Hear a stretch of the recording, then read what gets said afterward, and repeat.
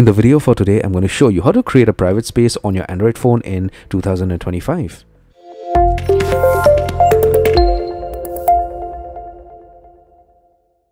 So this basically works for Android 15 phones, but if you have an old Android device, not a problem. You could definitely see if you have this option, it would hardly take like 1 or 2 minutes. If you do, you are definitely going to have something very good for yourself. Now, what is a private space? Basically, an Android device is capable of having files and folders and stuff like that. And we all know that we have an option on all Android devices to lock any application or lock any folder. So normally what we would do is to lock an application, we get to the app lock and then we would lock the application. It's very simple. You get to settings, search for app lock, and then you're going to get an option to lock each application. But a private space is an area on your Android phone that is going to have a lock to a lot of things. It's not just one folder or maybe an application. You could lock photos, videos, files, a lot of things in your private space, and I'm going to show you how to do that right now.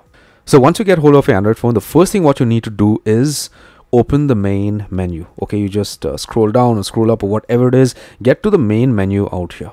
Okay, not the home screen menu, not this. Okay, once you get to this menu, just go ahead and drag the screen from left to right, from the center. Okay, once you do that, you are going to get an option to create a private space. You get a pop-up like this. Click on continue, and then you just verify yourself, and then Google is going to go ahead and create a private space for you automatically. If you have to re-enter your PIN, just put that in.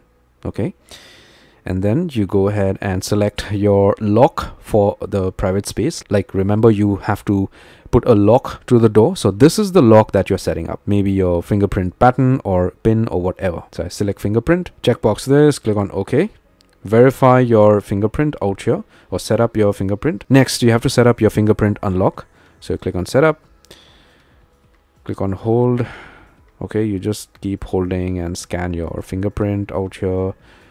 Just keep doing this. Then your fingerprint gets added. Click on done, and then we're all set. Click on done again. There you go. You have your private space. So here in your private space, you could add private files, video files, or PDF files, or whatever it is.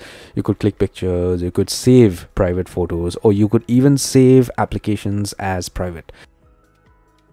And nobody else apart from you is going to get access to this, because once you log out from the screen, you get back, you drag, you are supposed to be putting in a fingerprint or your PIN to log in. So you may have some secret documents or secret photos or secret videos that you do not want to share with everybody. It's very sensitive. So you could use this feature on an Android device to set a PIN or a lock to your private space and save everything out there. Give my video a thumbs up, subscribe, and hit the bell notification icon.